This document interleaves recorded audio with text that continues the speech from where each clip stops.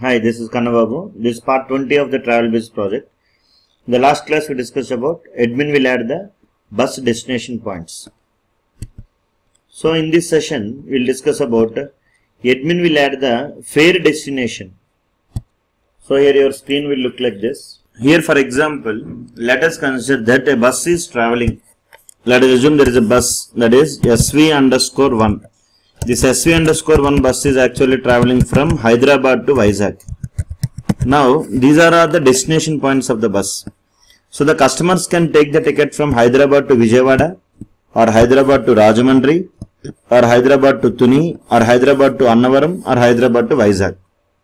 Or the customers can take the ticket from Vijayawada to Rajahmundry, Vijayawada to Tuni, Vijayawada to Annavaram, Vijayawada to Vizag. Or Rajahmundry to Tuni, Rajahmundry to Annavaram, Rajahmundry to Vizag. Or Annavaram to Vizag. Then only they can do more business. For example, if let us assume that if the bus is traveling from Hyderabad to Vijayawada, the fare is 600 rupees. Similarly, Hyderabad to Rajahmundry, the fare is 700 rupees. And Hyderabad to Tuni, the fare is 800 rupees. When the distance is increasing, the fare will also increase. Hyderabad to Annavaram, the fare is 900 rupees. And here, Hyderabad to Vizag, the fare is 1000 rupees. And Vijayawada to Rajahmundry, the fare is 400 rupees. Vijayawada to Tuni, fare is 500 rupees. Vijayawada to Vizag, the fare is 600 rupees. I hope you understood. So then only the bus can do some more business. Is it clear? So now in my screen, I have designed the screen in such a manner that here you can see select service number, and now the admin is adding the destination points. Right, like select the service number. For example, admin is selecting the service number is SV_1. Select from place. For example, from place is Hyderabad. To place is Vijayawada. Starting time. The bus is at Hyderabad. The bus is starting at a particular time. And the bus is going to what? Vijayawada. Hyderabad to Vijayawada. Or Hyderabad to Vijayawada first. Reach time. Fare. And again Hyderabad to Rajahmundry, fare. Hyderabad to Vizag, fare. Vijayawada to Rajahmundry, fare. Like that. So we need to store all the details in this fare destination table. In our fare destination table, we are having the columns like service number, FDID, from destination ID, from departure time, to destination ID, to departure time, and fare. So here within the master page, select the menu control, edit ellipse button, edit menu items. Go to the destination points. Here I will add the child item. Within this destination point, I will add the child item. The text I will give as add fare destination. Add fare destination. Click on OK. I will add one more item here. Now I will try to go to the project. Add new item. Select web form with the master page, and the name I will give as add fare destination. Add fare destination .aspx. Click on OK. So here to make the things faster, I will design this screen. So this is the design of this screen. So here I need to bind the service number. Already in the last video, we discussed about how to bind the service number within the drop down list 1. In add bus destination points.aspx, there you can see the code that is already available. So again, I will not write the code. I will simply copy paste the code. Private void bind SV number. So here right click view code, and here I will paste the method. Here you see business logic layer, creating an object, and here we are calling the method, that is bind service number. The written type of the method is SQL data reader. I hope you understood this one. If you want, you can watch part 19 of travel bus project. So here I will write if is post back is equals to false, then call the method bind SV number. Is it clear?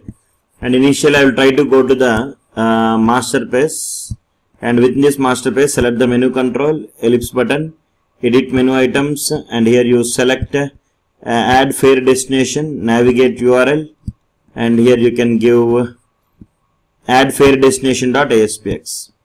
Is it clear? Here if you want you can give in capital letters, add fare destination, right? Okay, debug and check the output once. Here you say displayed all the service numbers in drop down list 1. Now here the important point is select from place. Actually we will think that from place is from bus table. In the bus table you have from place to place. Actually this bus is traveling from Hyderabad to Vizag. This is the original starting point and this is the final destination point. But actually SV1 bus, the customer can book the ticket from Hyderabad to Vizag or Hyderabad to Vijayawada. One customer wants to book the ticket from Hyderabad to Rajahmundry. Another customer from Vijayawada to Rajahmundry or Vijayawada to Vizag. In that case, these are not the from place and to places. Right. So actually here we need to display the from place is nothing but what? Destination point. So right click, edit top 200 rows. Here you open the destination table. Here you see, there you can, these all are nothing but what? From places. Now you have, so here actually whenever you select the service number in the drop down list 1, then display the destination points of SV1 in drop down list 2 and drop down list 3. So actually in our database we have one table called bus destination table. Right click, edit top 200 rows. These all are the destination points of what? SV1. Similarly these are all the destination points of what? SV2. Only that destination points I have to display in my drop down list. So here let us consider there are 3 tables are available: bus table, destination table and bus destination table. So if I ask you to write a query to display the destination points of SV underscore 1, how you will search the output? First of all, you will go to bus destination table and there you will catch all the DIDs of SV underscore 1. So the destination IDs of SV underscore 1 are DID 1, 2, 3, 4, 5, 6. Now go to destination table, we will catch the D name of DID underscore 1, that is Hyderabad, Vijayawada, Rajahmundry, Tuni, Annavaram and Vizag. So now in order to retrieve the data from more than one table, we have to use the concept of joins. Joins are generally used to retrieve the data from more than one table. But whenever you are working with joins, you have to follow one rule. That is a common column that exists between both the tables. So here I will try to give the alias names for all the tables, for bus table B, for destination table D, for bus destination table BD. Now whatever the records you want, you can ask. Select d.dname from destination D, inner join bus destination, yes, inner join bus destination BD on what is the common column in both the tables? D.did is equals to BD.did, again inner join with bus B on BD.sv number is equals to B.sv number, where B.sv number is equals to SV underscore 1. This is your join query. Is it clear? Then you will get all the destination points of SV underscore 1. I hope you understand. Here you see I execute the query. Got all the destination points belongs to what? SV underscore 1 came. Now if I write SV underscore 2, all the destination points belongs to SV underscore 2 came. So I want to keep this query within the procedure. So here I will write create procedure PROC underscore bind D points based on SV number. Is it clear? And here I will write as begin block, and here I will write end block, and here I want to pass the input parameter as SV number. So at the rate SV number, data type I will mention as varchar of 50, and here I will write at the rate SV number. I hope you understood. Now here go to the data access layer and write one method here. So initially I will declare one region. hash region. The name of the region I will give as bind D points based on service number. Is it clear? To make the things first, I will generate the code. So here create the connection, open the connection, pass the procedure, mention that we are working with stored procedure, and store the result of that query in the dataset and return the dataset. Build the solution. Now here go to the business logic layer and write the code. Here within the business logic layer I have written the code and build the solution. Now go to your presentation layer, that is add fare destination.aspx, and right click view code, and here I want to declare one method, something like private void bind D points based on SV number, bracket open. So here I automatically written the code. First I am creating an object for business objects, and I am selecting, whenever I am selecting the item in the drop down list 1, then I need to catch that value in the store the value in the string variable, and I want to split the value, and finally I want to catch the service number. And now I am calling the bind D points based on service number method in business logic layer. At the time of calling the method I am passing the obj bo, and here we are intimating data source is equals to ds data bind. So now I will call this method in where. Now here I will try to double click on drop down list 1. When I select the item in the drop down list, then I want to call this method. Which method?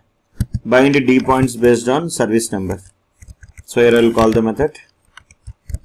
Is it clear? And whenever user selects the item in the drop down list, then the request must go to the server. For that I need to keep the property called auto post back is equals to true. By default auto post back is false. Press F5 and check the output. So just here I am within the data access layer I am adding the parameters cmd.parameters.add with value, because we need to pass the service number as the input parameter for our stored procedure. So here I need to pass the parameters @sv number, comma obj bo dot service number. Right, now debug and check the output. So here I want to do a small modification in the stored procedure.